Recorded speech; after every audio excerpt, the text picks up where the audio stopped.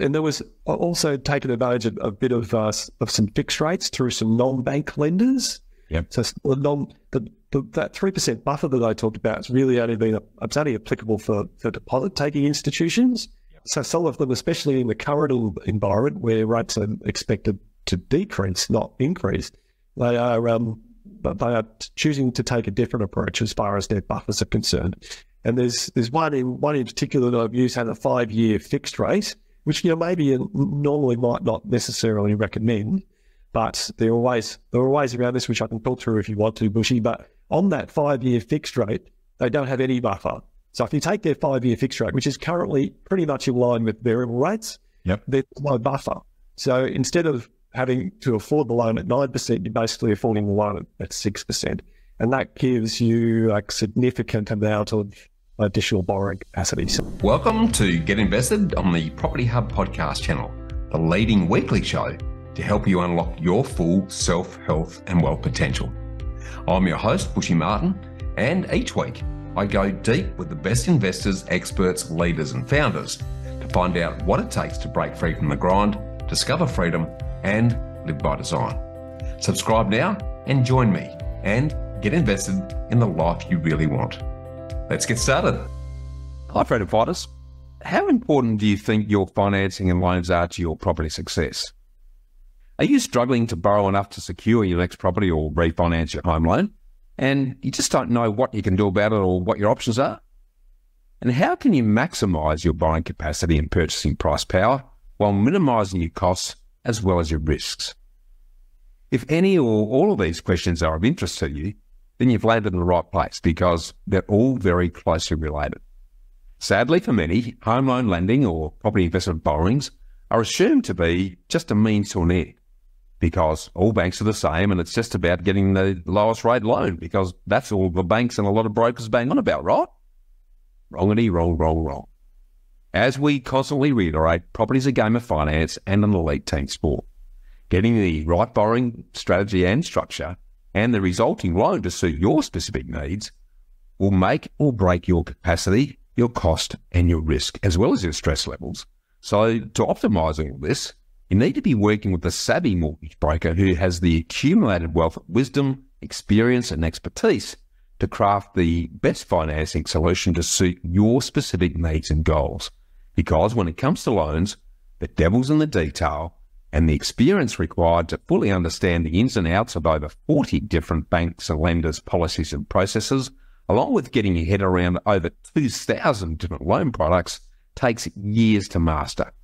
And in this regard, the revolving door of bank staff and Johnny-come-lately brokers who might have been spray painters or hairdressers yesterday and brokers today is just not going to cut it if you're really serious about setting yourself up financially and achieving sustainable success in property. Let me give you a couple of quick examples to whet your appetite. As I've mentioned before, there's over a 55% variation across the banks in terms of how much they'll let you borrow. In very simple terms, this means that one bank may allow you to purchase a property of about $500,000, while one of the others can allow you to secure a $775,000 property based on exactly the same financial position. And this initial $275,000 difference has the potential to add an extra $790,000 to your equity in 20 years' time, assuming that both value properties grow at the same rate.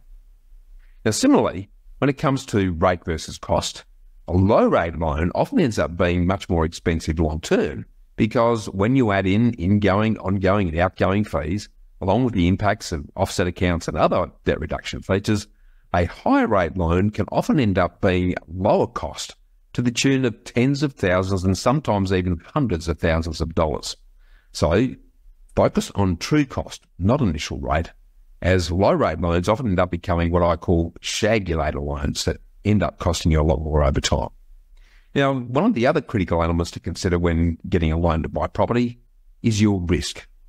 As we're going to discuss in more detail with our special guest shortly, most banks are more concerned about minimising their risk than yours. So what you may not know is that you're at risk of losing your house if all of your properties and loans are cross-securitized with the one bank. A serious risk that's rarely discussed that may also have the flow-on effects of reducing your capacity and your flexibility to do what you want with the properties, but more on this later. So from our perspective, your finance and lending strategy and structure is mission critical to your property success. And working with an experienced and savvy mortgage broker right from the get-go, before you even start looking at a properties, is absolutely essential. So how do you structure the best loan solution for you? And how can you select and separate a great broker from the average low-rate loan broker or bank? Well, this is where today's returning guest, Lawrie Moore, comes to your rescue. Because this week, we're going to help you answer all of these questions as we continue with part 2 of our great conversation with Lawrie, who I'm proud to say is one of Know-How's award-winning senior finance broker partners, or finance architects as we keep calling ourselves. And in my humble opinion, he's an expert at designing the best loan structure, strategy and solution to suit you.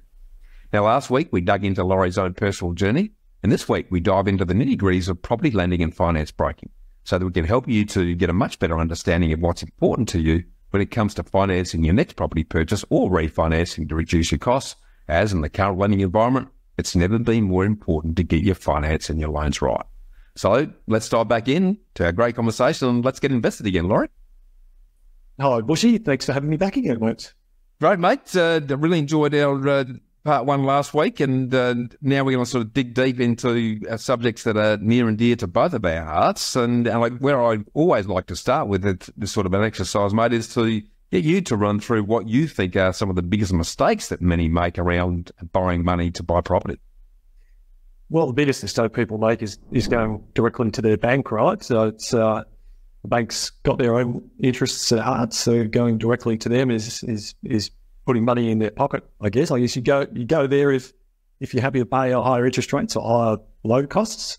To talk about it from that perspective, you've got money to burn, I guess, and you don't really care about the consequences. Then go directly to a bank. And if not, then if you've got the time and the energy and the expertise, compare 40 plus lenders and 2,000 plus loan products, then I can assure you it's a full-time job, because I do it all the time. So don't try and take it on yourself.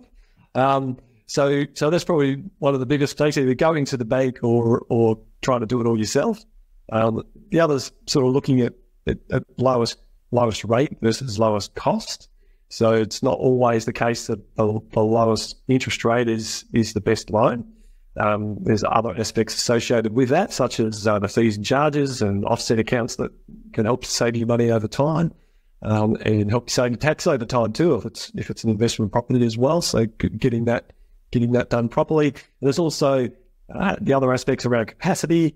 So going to your own bank is going to just give you one answer in terms of capacity.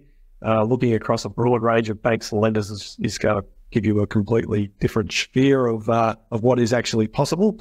Other lenders are prepared to take on more risk than others and have different policies. There's so many different variables, and every person's situation is unique. And you've got to try and match that with the right lender to get the best possible outcome in terms of price and in terms of capacity. So I think it's a mistake not to have someone on your team to be able to do that for you. We talk about cross securitization. Well, that's probably a bit of an industry term, isn't it? But it just means tying up all your properties with your loans, so that once you want to sell a property or transact on one of your properties, you find you can't do that without a lot of unnecessary administration, or that you can't do it at all because the bank says you can't, because everything's tied up together. So it's really important to not make that mistake and make sure that the loans are all standalone against properties, so that you can still transact on those properties independently. Rainy day reserves, I guess people probably don't often consider that. I probably would be guilty of that in the past as well, where don't set enough money aside to ride out the highs and lows of being a property owner. Having all loans with one bank is a bit risky. Sometimes it works okay, but most of the time it's not the case, and potentially it could be as bad as having co-securing your properties. Yeah. Because the bank can, if you've got them all with one bank, they can still treat them.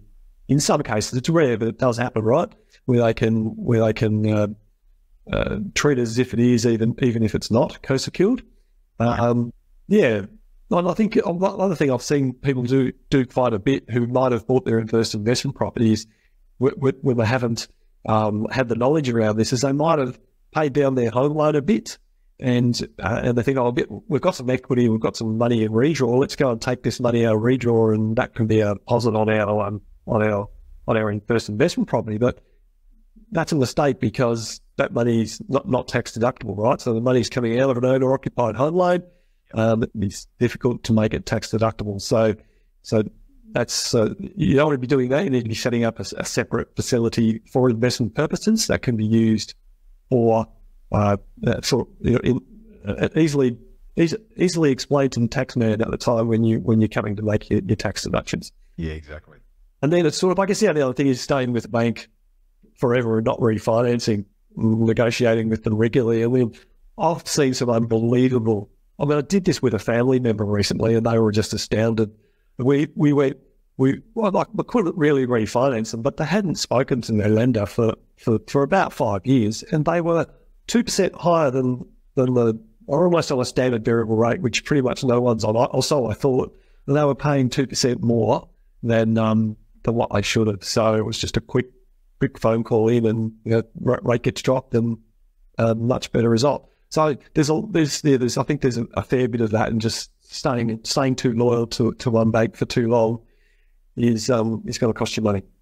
Yeah, and I think that's a big one actually, because the sleepers out there, Lawrie, are the ones that concern me. It's like, and I think that the perceived headache and hassle of, oh God, I've got to go get all this paperwork and go all through the rigmarole, and I already can't scratch myself because I'm flat out work, and then after hours of looking after the kids and all of that stuff that goes with that is a bit of a hurdle that gets in the way. But the amount of money that people are costing themselves by sticking with the bank, and on similar lines to that too, Lawrie, I'd like your thoughts on this as well. But what a lot of people I don't think realise is that lending policies are changing almost by the day and the week. So just because the bank says no now doesn't mean that you shouldn't be revisiting it on a regular basis, because things are changing constantly, and it's not a set in stone exercise that if no one can say no, say yes now, that doesn't mean it's locked away forever. It's because it's a constantly changing feast, and banks are businesses like everyone else, and therefore are often very competitive. Things at times are tough. They'll find ways of being able to borrow money because it's a big part of their income streams. I think that regular revisiting, whether you're refinancing or looking at it, is something that if people aren't doing, they're potentially costing themselves a lot of money. And we're talking not just biscuits, we're talking thousands of dollars, tens of thousands of dollars over the longer term if they're not on top of that. So, I guess you covered a lot of stuff there.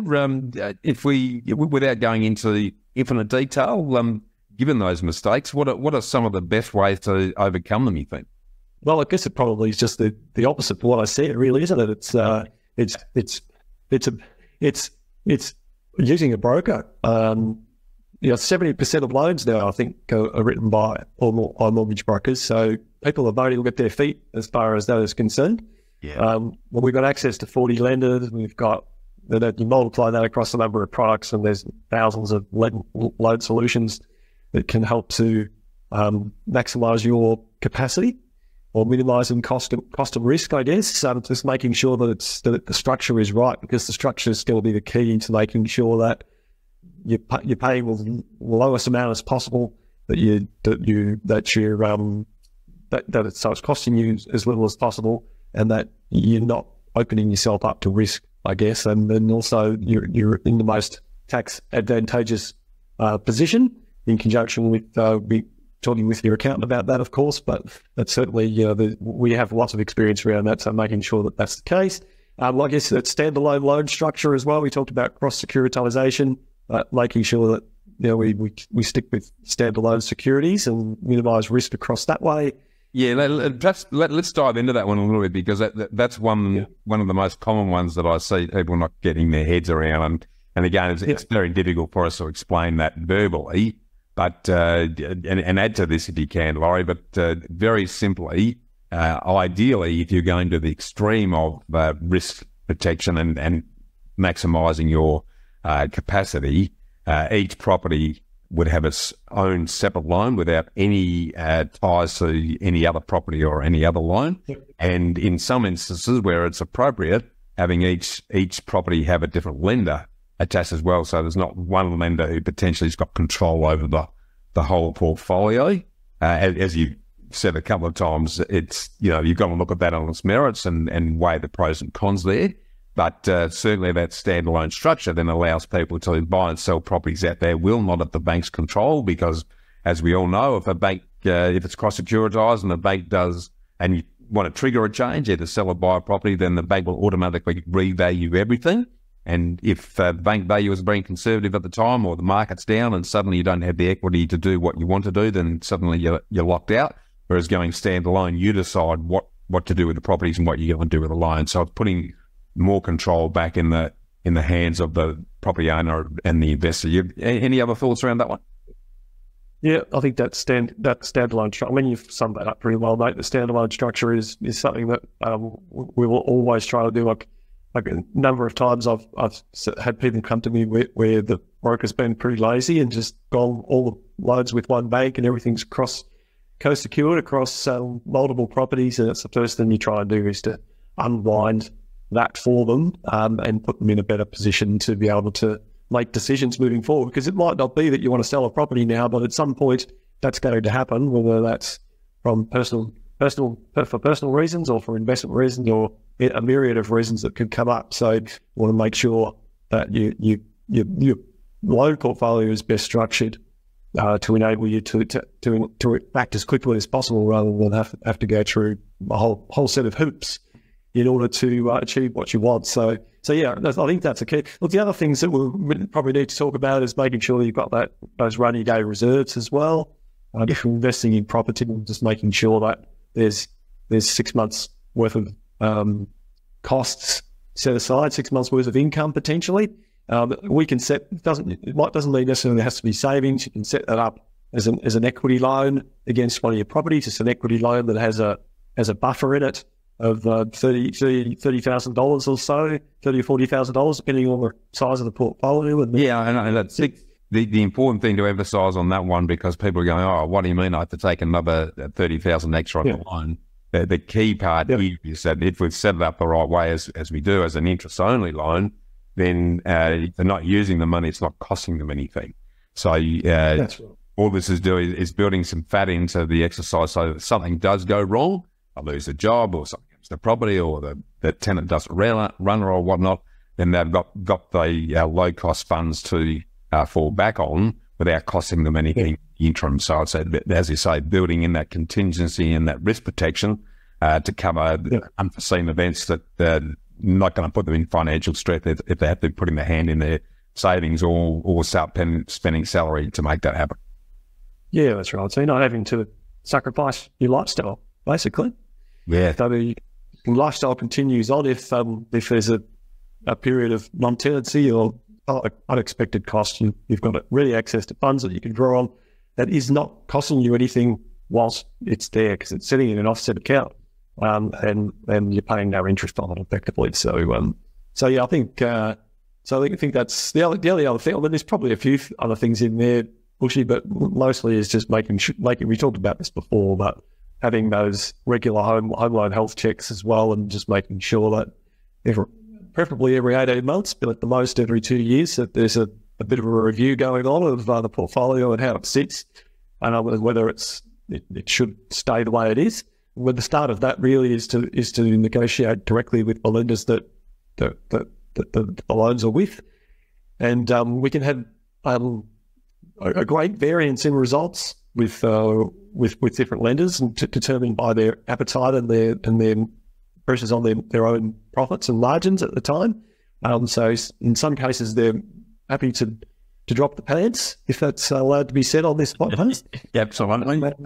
And I've got some amazing results for people, and I talked about one of those before, but it's just incredible, really. There was a period where there was this whole cashback process going through for people to refinance, where lenders were offering up to $4,000 really to win your business. So offer you a lower rate and then also offer you a cashback. But if you played your cards right, you could actually take advantage of that from what the banks were offering and put the money in your pocket.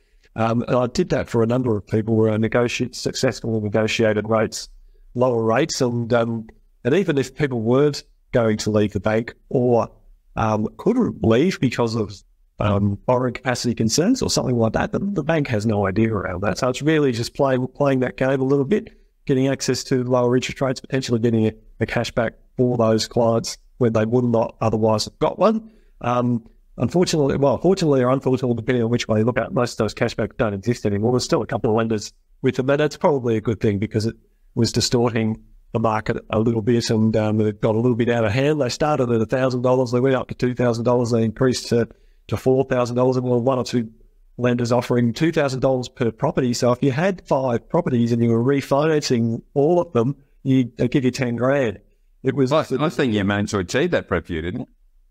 Yeah, did manage to get a couple later. It was, as I said, mate, taking the opportunity while it was there, because we could see that it was short term until someone realised, why are we giving away all this money, and what impact is it having on our margins and our profits? So we did do that. I mean, there was a time there, I think, where I got one client to refinance to 2 different banks to take advantage of cashback. So they had two different loans, a home loan and an investment loan. We did a refinance with one lender to get their cashback, and we did the investment loan with another lender to get their cashback. So we got 2 lots of cashback. I think I've done that with a few people, actually, when I think about it. So we have a few of those. So, but it wasn't just about the cashback. It was the cost of the loan as well. The existing lender wasn't prepared to come to the party. So it made sense to do it, because you really got to look at that in our environment now. There's a high level of compliance. So unless it is in your best interests as the client, then we really can't consider it. It's pretty hard for it not to be in your best interest if you're getting $7,000 or $8,000 in your back pocket through a cashback situation. Yeah. But, I mean, that health checks, mate, as well. I was focusing on there. Yeah, no, that also I'd love for you to share any, because I've seen you do some amazing things, just with some clever structuring and whatnot over time. Do you want to share some of the other examples of some of the approaches that you've utilised to get better outcomes for borrowers over the years? Well, there's those retention team tricks that I talked about. I've run retention teams quite a lot and got great results for people. And then there's multiple cashback side that we talked about. There's also what's happened over the last 18 months is that interest rates have gone up significantly. I think everybody that would be listening would be well and truly aware of that. And the impact that that's had is that borrowing capacities have fallen away because rates are higher, and the APRA enforces a buffer on the banks as well. So if interest rates are 6%, then people have to be able to afford it at 3% higher than that, so at 9%. So this has been a bit of an issue over the last 18 months because what you can afford today, you might not be able to afford tomorrow, because rates have continued to increase every month. Rates would go up by 0.25% or 0.5%. And if I did a pre-approval for you today, I could never be really sure with some lenders whether you're actually going to be able to fulfill that pre-approval in 3 months' time if rates had gone up by 0.75%, which did happen, right? So that was about choosing the lenders that will honour those pre-approvals. There was a period there when a pre-approval is supposed to be in place for 90 days, so it should be valid for 9 days. It gives you 3 months to go out and find a property and get the loan approved, basically. In some cases, that's not difficult, but in the height of the property boom, that was hard because you were competing with a lot of people to find property. At least you had those 90 days to actually find something, and you were guaranteed that if you did find something, the bank was going to honour the pre-approval. There were a lot of lenders that didn't do that. So I certainly did that for me. It was just about choosing the right banks and making sure that there were no surprises. If someone was potentially going to bid an auction up to $500,000, $600,000, whatever it was, and then find that rates had gone up by too much and they couldn't afford it anymore. So did quite a bit of that. And there was also taken advantage of a bit of some fixed rates through some non-bank lenders. Yep. So that 3% buffer that I talked about is really only applicable for deposit taking institutions. Yep. because that's what APRA, that's who they look after from a compliance point of view. So some of the non-banks, most of them have chosen to follow that guidance anyway, but they are not forced to. So some of them, especially in the current environment where rates are expected to decrease, not increase, they are choosing to take a different approach as far as their buffers are concerned.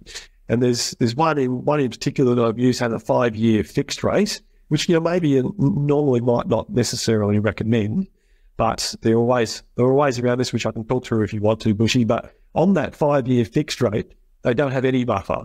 So if you take their 5-year fixed rate, which is currently pretty much in line with variable rates, there's no buffer. So instead of having to afford the loan at 9%, you're basically affording the loan at 6%. And that gives you a significant amount of additional borrowing capacity. So I've done that with a few clients, and there's no time frame you have to be in that fixed rate. Really, if you wanted to break that fixed rate, and this is sort of the advice I've given to people along the way, is that yes, it's a 5-year fixed rate, and sometimes it can be costly to get out of fixed rates if variable rates go down by too much and you're stuck on a higher rate than a variable rate. But at the moment, they're pretty much at parity. So provided we monitor that and we get you out of that fixed rate, the moment variable rates look like they're going to go down again, you can break the fixed rate, go back onto a variable rate, probably cost you a few $100. You're back on the variable rate, down on the downward path as rates come down. So you really going to be better off from that point of view as well. So I've done that a few times. I've had a few instances where we've got it's called property share arrangements for siblings, right? Often siblings buy properties together when they're young, and it seems like a good idea at the time, but it can, and it is, because it gives them, gets them into property earlier because they can combine their deposits and their borrowing capacities. But at some point it gets in the way because they meet a partner and they want to buy a property with a partner, or they no longer want to live together if they've bought together and are living in the property, and one wants to stay and one doesn't. There are a myriad of issues that can get in the way of this. But there are ways around that, because what happens is, as a borrower, you are jointly and severally liable for a debt. So if you take out a loan with your sibling, then all of the cost is associated to you, because if your sister doesn't pay it back, then you have to pay it back. That's certainly how the banks look at it. So that can restrict your borrowing capacity, because they say, well, again, we know you've got a joint loan with your sister, but really we're going to take that all into account, because if she doesn't pay, you have to pay, right? But there's a couple of lenders there who will look at that differently, and they will say, okay, well, it's an arrangement called property share, and we know that you own 50% of it, but we also know that the other party is earning an income and they're contributing to this. So we will apportion that according to the ownership structure. So if it's a joint tenants and they own 50% each, we'll only take into account 50% of the debt. And so that puts you in a much better position moving forward in terms of what your borrowing capacity might be to do something independent of your sister or sibling or whatever it happens to be. So it's about taking advantage of that sort of thing as well. There is another product that you can use if you come to me at the right time, right? Where we can actually, if a siblings are wanting to buy something, we can actually set it up and apportion it properly right from the outset, so you don't have to, utilize that particular part of the apportionment down the track when you're looking to do something else. But if two siblings were coming to me today, I could definitely set the loan up in a way through a few different lenders that would enable them to have several, that's probably using terminology now that probably won't make sense, but to have the loans independent of each other, so that one is not going to restrict the other's borrowing capacity moving forward. Yeah, that's really important, and that's a I think a lot of people don't get their head around, and again, you've just demonstrated in great detail the benefits of it. So I've talked to someone who really knows the ins and outs of this. It's something I wouldn't mind you expanding on too, Lawrie, because this is something that we constantly come up against, particularly given accountants have been on the front foot in strongly suggesting a lot of people buy properties in trusts, and as we know, there's really great asset protection with trust structures, but it does have an influence on the ongoing holding costs. Can you sort of share with us a little bit of some of the things that we need to be looking out for in terms of the different types of property ownership and entities, and what impact that has on both the property lending process as well as the other impacts?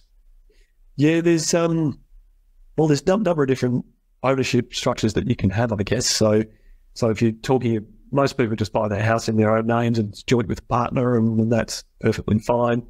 Sometimes people set it up and say, I put in more deposit, so there's a what's called a tenants in common approach, where someone might own tenants in common might be 60% to one party and 40% to another, and that's perfectly fine as well with most lenders.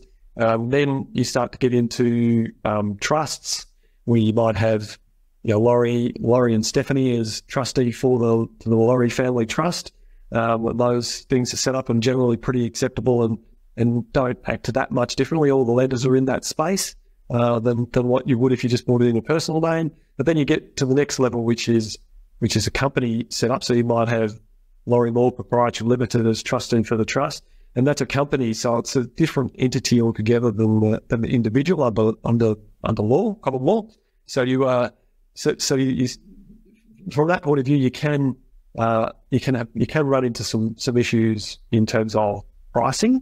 The banks, not every bank will lend you money in that respect. They all play in that space, but they also generally see it as a slightly more higher risk. So they'll charge you a higher interest rate and some more fees on that side, and they'll also restrict your borrowing capacity a bit, because the negative gearing benefits, if you're buying an investment property, and let's be honest, that's the only way you would generally buy a property in a company with a trust, unless you were a doctor who was trying to asset protect or something bushy, but that's a whole different kettle of fish. But if you were buying investment property in a trust under a company name, then because it's in the company name, the company gets the benefits of the tax deductions, not the individual, and the individual. So therefore, the individual's borrowing capacity is going to fall, because the bank doesn't take into account those tax deductions when they work out their loan borrowing capacity calculations. So yeah, there's some restrictions around that. I mean, there are plenty of people who buy that, and there's a lot of the buy in that sort of structure, and there's certainly we get a lot of feedback from accountants, don't we, that buying in those structures is advantageous for various reasons, but it does come with its drawbacks, and it needs to be carefully considered, because if you want to have your your tax deductions properly applied to your income position, then you really want to ensure that it's in your individual names first. When you run out of those borrowing capacity deductions, or when you run out of those taxation deductions, then that might be the time to consider buying in a company and going down that path. But there are otherwise, and look, we're not accountants, so we have to be careful about what advice we give with that. And I can see Bushy go, thank God he said that. But yeah, there's, we can certainly help with what we think is possible, and you run that by your accountant for just the guidance as well, because each individual is going to have a different income position. The accountant has that. The accountant, if they've got an accountant who's property savvy, they will certainly understand that and make sure that the structure is correct. Yeah, and I think the sort of joining the dots between what you shared with us there, it's important to look at the overall situation. And as you know firsthand, different types of ownership entities require different processes. The banks treat them a little bit differently in terms of their risk and potentially cost. It has an impact on capacity at times as well. So again, it reinforces the need to talk to someone like you who's very savvy around not just the specific finance exercises, but how that then influences and is affected by other parts of the equation, so that ultimately the borrower is making a decision considering all the facts rather than just So extremely well said there. I guess that sort of leads beautifully into something that I would like to briefly talk to you about, and that is for those that are listening, just going, gee, there's a lot more to this whole finance thing than I thought there was, and I can really see the merits in talking to someone like yourself to really get down to the nitty-gritties of what's going to be the best solution for them and their ongoing journey. What sort of key things do people need to look out for, or key questions you think borrowers need to be asking of brokers in particular to make sure they're actually getting the right person that's going to give them the best result? Well, I think, can I start with a stat? I was astounded by the other day. Well, wasn't the other day. I think it was late last year, actually. That 22% of brokers were completely inactive over a 6-month period. Wow. So how many brokers are there? Because I don't know the actual number. I think it's about 70,000 something. 70,000. So over a 6-month period last year, 22% of brokers did not write a single loan. It just astounded me, right?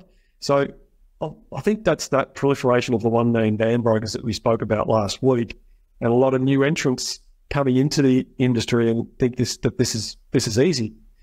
In my view, the barriers to entry into broking are still far too low. So you can get into it, but that doesn't make you a good broker, right?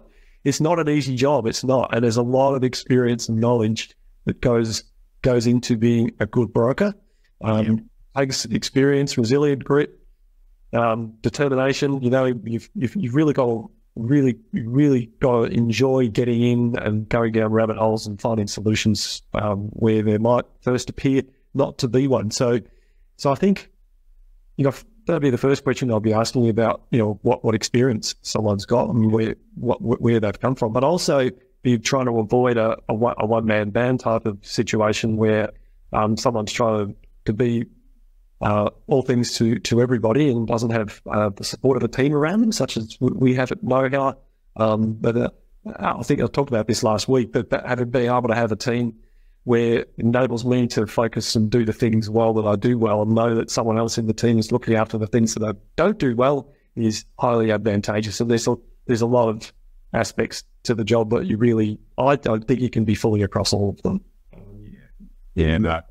Extremely well said, and given that, as we've already mentioned, that bank policies and approaches are changing every week, it means that there's no set and forget in this. So if you're not on top of it and you really don't have your finger on the pulse, then an unsuspecting borrower can be missing out on opportunities that they don't even know about. So love you sharing that. The final question that's always in everyone's lips in terms of getting out your crystal ball and looking at what the future holds. What's your read on where interest rates and lending policies are heading and the impacts it's likely to have in the medium to short term? Yeah, well, I feel is that rates have reached their peak, right? I think we're at that stage now where most economists seem to agree that that's the case, although, if you start polling 100 economists and they'll come up with the same answer, they're probably wrong. So let's see if they'll done. Although I noticed that the Reserve Bank is keeping quite coy about it, aren't they? And still talking about data supporting it and interest rate cuts and what that might be. But I just feel like, we went through 18 months of rate increase. The cash rate's gone from 0.1% to 4.35, I think is the current run. It's the biggest increase since the 1980s, I think, since the recession when you had to have. So it's been tough. And then most people, if they'd only taken mortgages out over the last 10 years, have never experienced it. No. Or a fairly tumultuous time in terms of people can use that. But the good news is I think we've reached the peak. We'll certainly see some cuts come, I think, later this year. It's just a matter of when.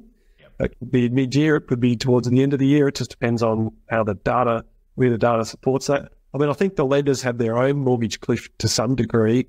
We'll talk about the mortgage cliff for all these customers coming off fixed rates. And we had a lot of those, didn't we? We had people getting in 1.89s and 1.99% interest rates fixed in for 2 or 3 years, and all of those have either come to an end or will come to an end soon.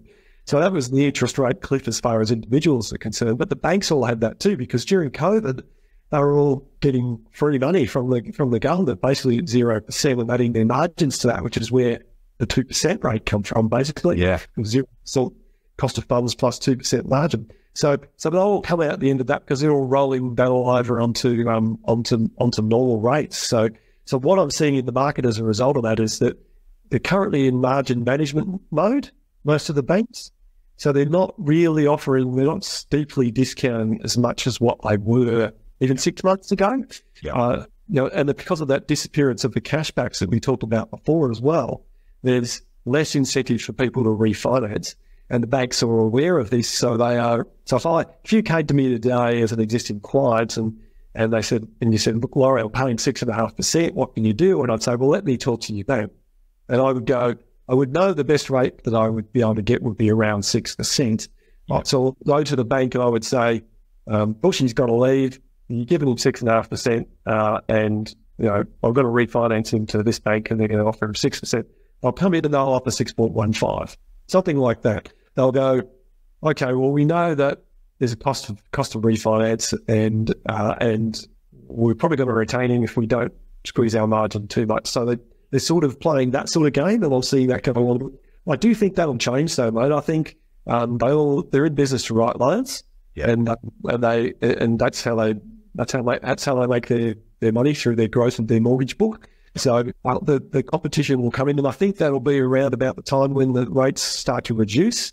At the moment, they're doing it through policy tweaks here and there. They're changing little bits of policy here and there just to try and eke out a little bit of extra capacity for people. And I think the other thing that's going to change things is that this 3% buffer that we've got, where if you're at 6% and it goes to, you've got to reform it at 9%, that only came in because interest rates were expected to increase by so much, right? It's not 2%. So I think it'll go down. It's only a matter of time. And I think it might be in timing when the Reserve Bank puts their first cut in place, was when APRA will come out and announce that the 3% buffer is no longer relevant, because we're now in a downward interest rate cycle rather than an upward interest rate cycle. So I can see that changing and that impacting on the ability of people to move from lender to lender, but also to take on more debt if that's what they are choosing to do in terms of buying more properties. But I think the other thing that's happening is there's the supply side still recovering, right? So there's still a real shortage of properties. Everyone's probably heard stuff that's been going on with builders, a lot of builders under pressure and insolvencies, and lots of supply side problems in terms of labour. There's a lot of labour working on infrastructure projects instead of on houses. There's still increased demand for limited resources in terms of that are required to build houses. So you bring all that together, and there's not a lot of new houses getting built. So there's a lot more competition amongst the existing stock of houses, which is putting pressure on property prices. So I can't really see that property prices are going to go down. I can obviously continue to go up, coupled with the fact that there's the net migration level is just so high. I never remember the numbers around this, but it was 500,000 people or something in a city the size of Canberra that came in last year or over the last 2 years. So it's crazy numbers. So they've all got to live somewhere. So it puts upward pressure on property prices. But on the negative side, you've got all that geopolitical stuff that's going on. That will really. So who knows whether we're headed for World War III, mate? I don't want to be doom and gloom about that, but God, there's stuff going on in Ukraine and the Middle East and Taiwan, and also I don't know how that's all going to play out. But and besides that, from a local point of view, we've got an election in the States this year, so Trump might be back in. Who knows what that might bring, and what sort of world we might live in after that. But Australia's got another election next year as well, so no doubt there'll be some promises that will be coming through that. That should be about the time when the interest rate environment's starting to improve and the lenders are back on board, as I talked about before, in terms of an increased level of competition. So let's see what each of the parties can come up in terms of supporting the property industry further. I know that you think about the home guarantee scheme. That's been huge for first home buyers in terms of basically the government acting as your guarantor for a property purchase, and there's 30,000 people a year allowed on access to that now. And the property price levels are probably just a little bit low, so I could probably see those being increased a bit to enable more people to get access to it, because it helps in terms of the amount of deposit that people need coming in to get their first home. And of course, if people are buying their first home, well, that means they're buying someone else's home, and it moves up the property chain in terms of value, and just has more upward pressure on property prices. So if you're thinking about buying investment property, I think now is definitely a good time. Absolutely, and sort of putting a circle around that, some pretty positive indicators of where things are heading in that regard. The old demand-supply equation: very limited supply, very strong demand, improving lending conditions moving forward. So it's painting a pretty positive exercise. It's certainly indicating that, if anyone's got an interest and they see an opportunity this year and they want to either buy a home or get into an investment property, then they certainly need to be talking to you sooner rather than later, Lawrie. So, mate, let's jump into the old infamous ambush round where I give you the blindfold and the cigarette, and I ask you the quick questions that we ask of everyone. To kick straight into that, mate, what's your favourite quote and why? Well, Bushy, there's an interesting one this one because there's so many that come and go, but there was a couple I thought about, but in the end I went for a bit of Monty Python. Oh, excellent. The life of Brian, mate, and always look on the bright side of life.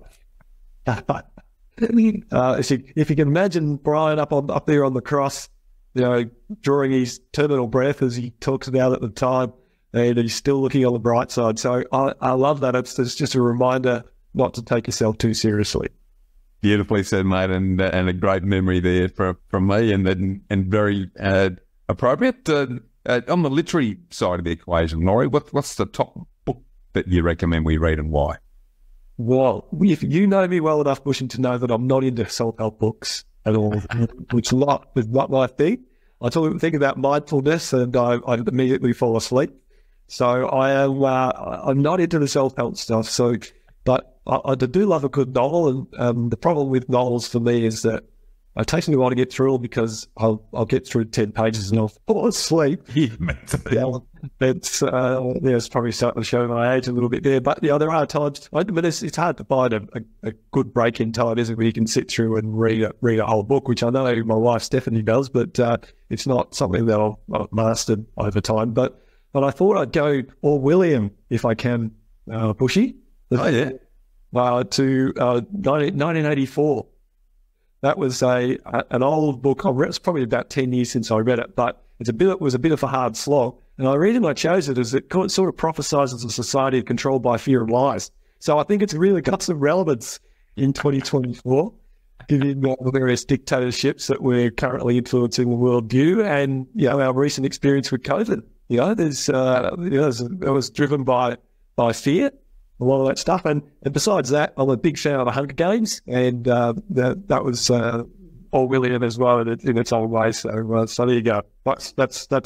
There's a book. Get into it. If you really want to fall asleep, probably don't read that book. Well, mate,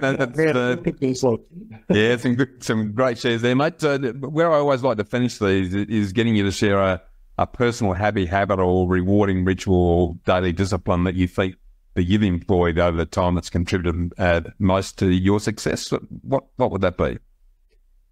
Well, they kind of go over the years, don't they? That one motto I've always sort of stood by that has stayed with me is about never leaving till tomorrow what you can do today. Yeah. Basically, there's some of those times where I get to 3 or 4 o'clock in the afternoon and I've got 3 things to get through. And I know that if I get them done, it's going to mean that tomorrow is going to be a brighter day and it's going to be much less pressure on.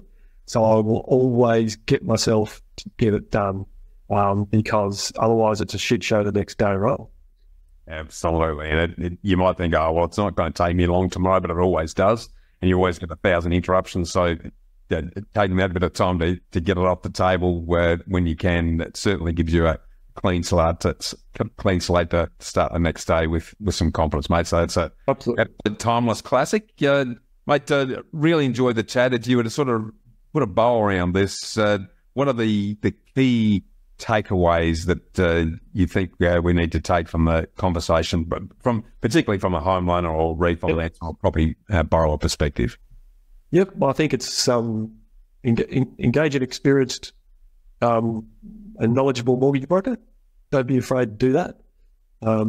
They can help you on your property journey. Look for a broker that's part of a tight-knit team. Try and steer away from the one-man bands, or those that have only been in the industry for a very short period. Yeah. Never trust your bank because they're going to look after their best interests and not yours. I'm paid to look after your best interests. That's what I'm here for. Yeah. Make sure I'm only interested in profits, really. Yeah. If you don't ask, you don't get. Regularly review your loans. or better still, get me to do it for you, or your mortgage broker to do it for you. And otherwise, it'll be about loan structure. Loan structure is important. Ensure your best interests are considered and maximised, really. And lowest interest rate doesn't always equal lowest cost. There are alternative lenders. There's solutions that you probably haven't thought about. Don't do co-security, as we talked about. Make sure you've got buffers in place and safety nets.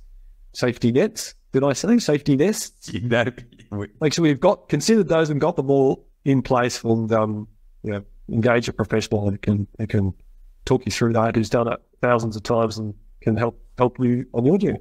Beautifully said, mate. Wrap it up very neatly. There's a lot of gold in what you shared with us, mate. So for those that are listening and really resonating with what you're sharing, how can they find out more and get more involved with you, mate? Well, look, we've got all the socials, mate. So we've got I'm sure we share all the website details and personal details. But yes, so you can. I'm happy for you to drop me a line. Should I share my email address, Bushy?